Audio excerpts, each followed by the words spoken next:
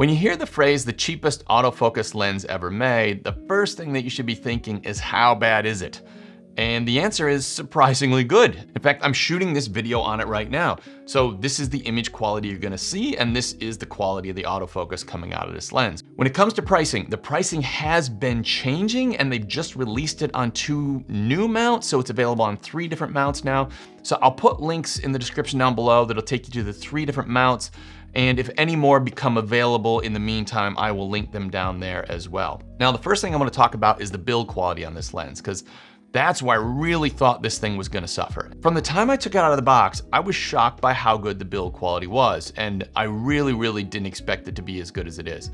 You've got an all metal lens body, you've got a metal lens mount, it even comes with a tiny little metal lens hood. It has a clicked aperture ring, which is really tactile and nice and doesn't bump out easily, and it's got a really smooth focus ring. So these are all things that I really didn't expect at this price point. I didn't even expect the lens to be made of metal, to be honest. In addition to all that, it comes with a rear lens cap that has contacts on it, and it has a USB-C port in the side of it.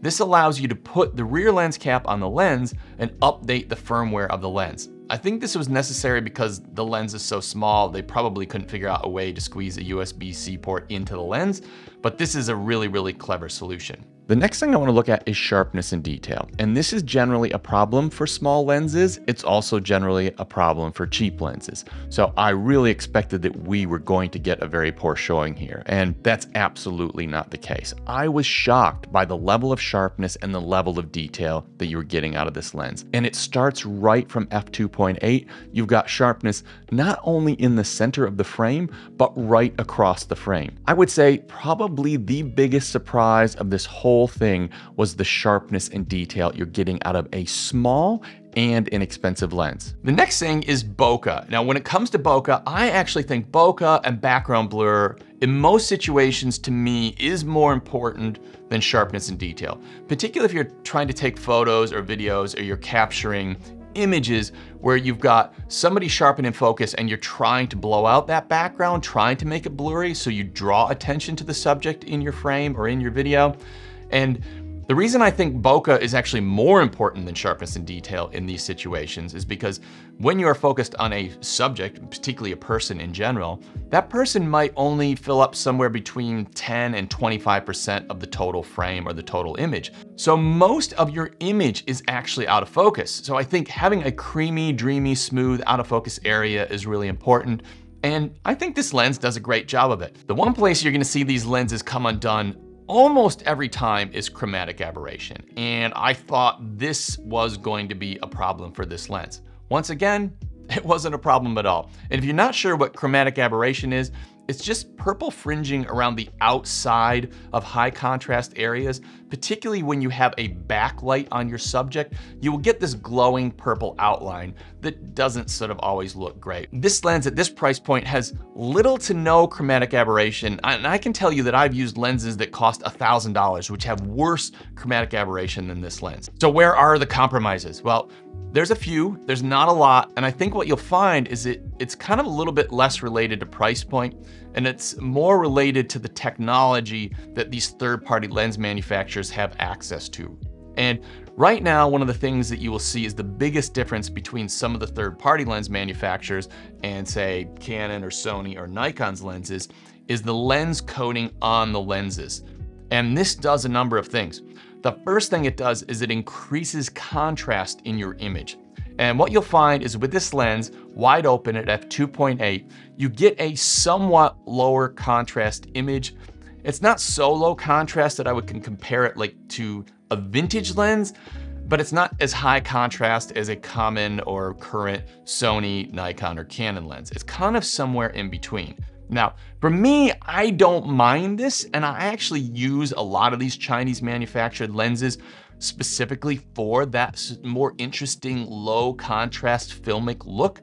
And I think it gives it a much more natural and neutral look. And in fact, some of the Sony lenses I have to put filters on to knock down that sort of really high contrast, unnatural look that I get out of them. Also feeding into this and related to the coatings on the lenses is lens flare.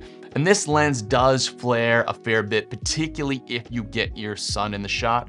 Once again, it's not as bad as a vintage lens, but it's not as good as a modern lens. It's kind of somewhere in between there. You can use this creatively if you want. You can actually sneak the sun in, get a little bit of a sun flare or a low contrast flare across your image, and this is gonna give you a very sort of filmic or vintage looking image, but it is a definite difference you'll notice between this lens and say a $600 or $1,000 lens. And the last place I see a compromise, and I don't think this is so much about price, I think this is actually about the size that they made this lens, and that's Vignette. At f2.8, you have very strong vignette around the entire outside of the lens. I mean, it's not just the corners, it even creeps into the top of the frame. There is quite a strong vignette. Now, importantly, and something I want to point out, is if you're doing sort of documentary style photography or walk around video, I often use vignette, I often add vignette in editing to draw attention to the center of the frame and give the image a little bit more interesting look. All the images and all the samples that you've seen, I haven't removed the vignette at all. So this is the vignette, this is what it looks like. In a lot of situations, you can't tell, but I think when you make a lens this small, you've got a very small opening, you've got smaller optics, and you end up with a significant amount of vignette. And the third thing that you're gonna notice, once again, something you can correct for, but it's definitely noticeable, is you get some barrel distortion. Once again, this is not an uncommon thing, particularly with lenses of this size, but barrel distortion is definitely present. You will notice it in your photos more than your videos because the movement of videos tends to kind of take away that critical eye element of looking for those straight lines. Also, you should know in videos in Hollywood, anamorphic lenses and most lenses used in Hollywood have an amount of barrel distortion, some of extreme barrel distortion. So in video and in cinematic video, you are used to seeing barrel distortion. When it comes to photos, it's pretty much considered an undesirable trait, but it's easy to edit and straighten out those lines. So ultimately, I have to ask, who is this lens for? I think there's two different categories of people. The first one is, if you have the kit lens and you would like to try something different, something more interesting, a prime lens, this is a very, very cheap way to do it. It does give you a unique look that is somewhere between a modern lens and a vintage lens, which I really like. And you don't have to do any editing or tweaking or filtering to do that. You are going to get a unique image out of this lens that you're not going to get out of your kit lens.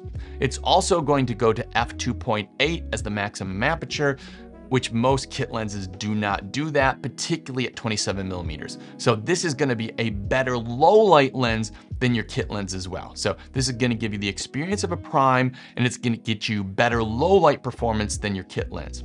Who else is this lens for? I think somebody who likes to do street photography, documentary style video, just walking around documenting life. I think it gives a really interesting look that works for that. But in addition to that, it is so small that it is extremely inconspicuous. And in my use of it, that's probably the thing that I love the most. It felt really, really stealthy. And when I put it on my small mirrorless cameras, it made them sort of feel and look more like a point and shoot camera rather than a big zoom lens or a big prime lens. This just makes people notice you a little bit less. It makes it a little bit easier to move around. And it means that you're going to be able to capture and document those candid moments more easily without sort of people seeing you and ruining and pulling them out of the moment. So I think that is the other category of people that I would recommend this lens to. Be sure to check the description down below for the links and availability and pricing on this lens. Thanks for watching. We'll see you in the next video.